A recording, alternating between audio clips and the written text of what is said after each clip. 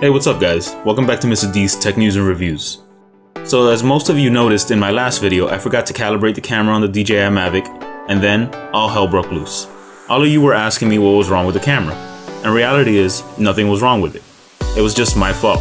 So I'm going to show you guys how easy it is to resolve the issue. So as you can see, the image is kind of crooked. So first of all, I'm going to calibrate the gimbal, and it only takes just about a minute of moving around.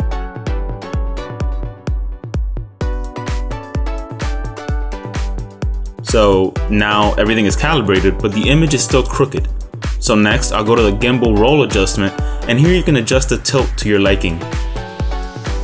And it'll be saved, so you don't have to adjust it every single time. And that's it.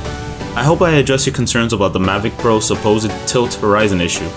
Please make sure to like and subscribe, and I hope to catch you next time.